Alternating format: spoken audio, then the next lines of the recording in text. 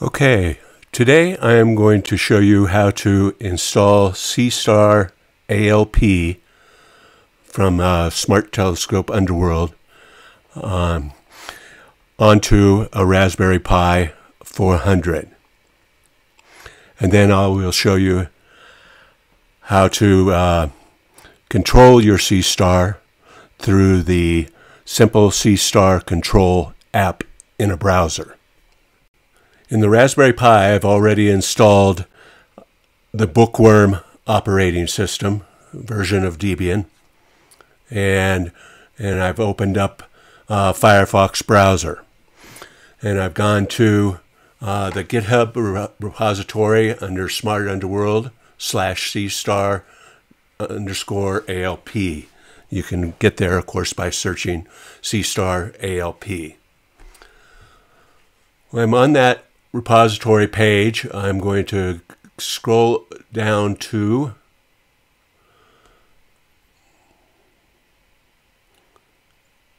there's a Raspberry Pi install.md.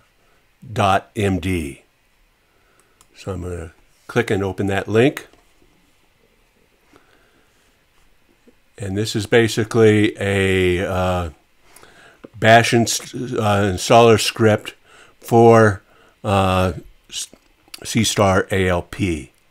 So I'm going to select this entire line here and make sure that you've got the entire line selected, and I'm going to copy that using Control C.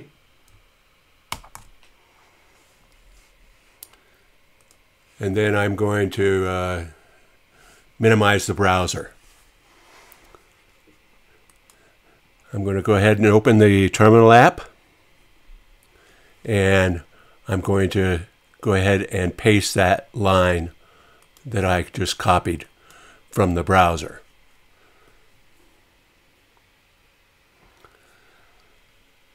I will hit return, and you will see that the installer script is running.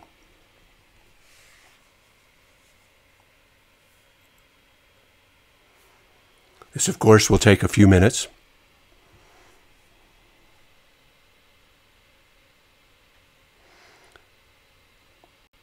It's done. Okay, after the installer is run, you want to make sure that your SeeStar has turned on and has connected to your local network. And then we'll go ahead and open a link in the browser to the SeeStar Simple Control web browser app. Open up the web browser, Firefox in this case, and since my device name is not actually Raspberry Pi, I'm going to put in an IP address for the Raspberry Pi and include the port 5430. So I'll go ahead and type in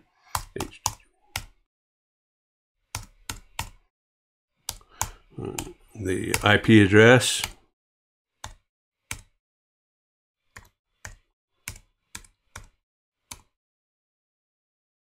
:5430, and hit return. And this brings up the Simple SeeStar Control web browser app.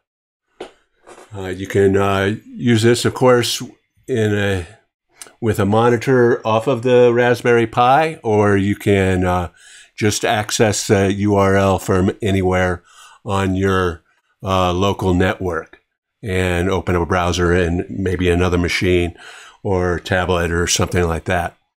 And so there's a Simple SeeStar controller running in Firefox on this Raspberry Pi 400. We can go through here. We've got the home page, which includes some information about the SeeStar, and you can see that our SeeStar Alpha is connected.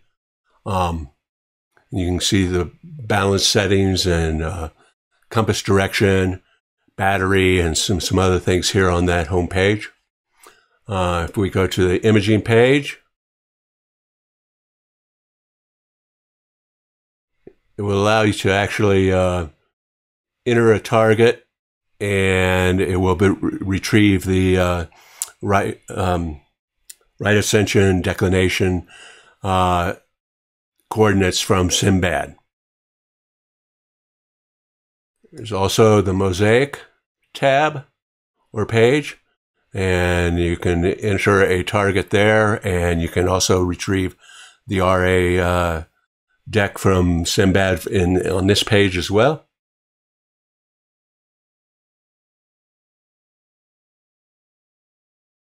And then there is the scheduling page, which allows you to add a list of targets for a viewing session.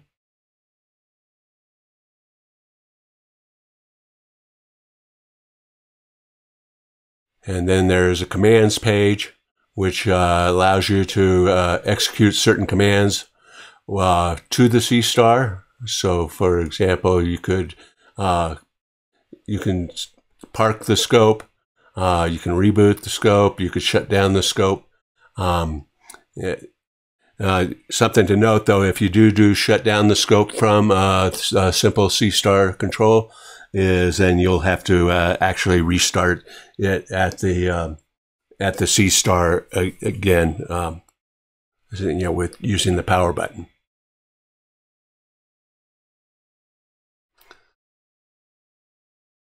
And if we can look at some statistics here, and you can tell how much storage you have left. And again, this is basically kind of the same as the home page, and it tells you that my battery's full, I'm pretty well level, and I'm pointing somewhere around 161 degrees. Okay, we'll revisit with another tutorial on actual use of the Simple SeeStar Control web application when we have a dark evening.